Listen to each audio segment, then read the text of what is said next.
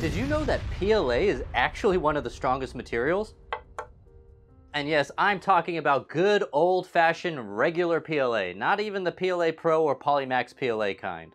This is just because it's a little confusing when we talk about strength, because strength can be defined in so many different ways.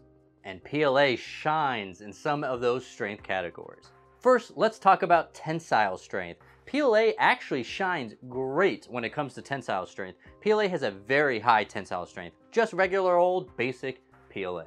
But strength isn't just about tension. PLA actually shines as well in compression strength, outperforming ABS, PETG, and nylon. And then to top it all off, PLA also has some great flexural strength as well. So don't count out PLA when you talk about I need a strong material. Actually, here I am sitting on another Polymaker employee's shoulder while we ride a full PLA bike by the real Sam Prentice.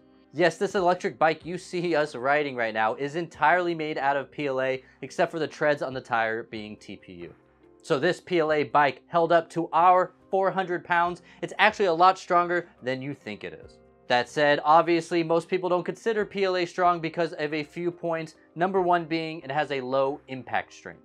This means if you drop it or hit it with a hammer, it will very likely break. Then, of course, PLA also has a low heat resistance strength, meaning it could start to deform at around 55 to 60 degrees Celsius. So the next time you suggest PLA when somebody's asking for a strong material and they say, no, I said I need a strong material, you can make sure to let them know, did you know that PLA is actually strong?